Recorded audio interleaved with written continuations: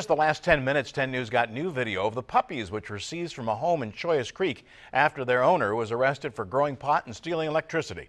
10 News reporter Rachel Bianco live at the animal shelter in Linda Vista with the puppies and why they are not up for adoption, at least not yet. Rachel?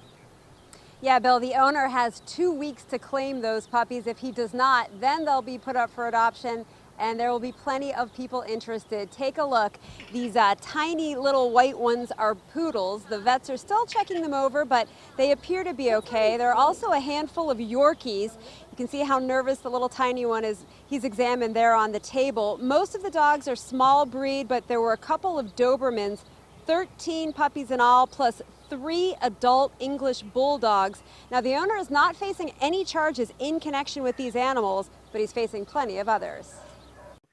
The puppies didn't make a sound as they were removed from the home just before 4 a.m. They're mostly small breed, like these Yorkies, but there were a few Dobermans as well. Well, at first I thought, because I had seen them several times bringing puppies in and out of the house, I thought it was a puppy mill.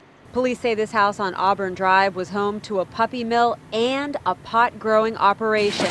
Investigators say they found roughly 60 large marijuana plants. They found the drugs after they put out a fire in the garage around 11:30 Monday night. Police say Christopher Palmer, seen here with his 3-month-old infant, was stealing electricity. The illegal wiring sparked the fire. The flames were contained to the garage, but Palmer's baby suffered smoke inhalation. Palmer was taken away in handcuffs. His wife, seen here, was able to leave with their baby, but charges against her have not been ruled out. Now, the director here tells me it is not illegal to have that many puppies in your house as long as they are well cared for. Reporting live in Linda Vista, Rachel Bianco, 10 News.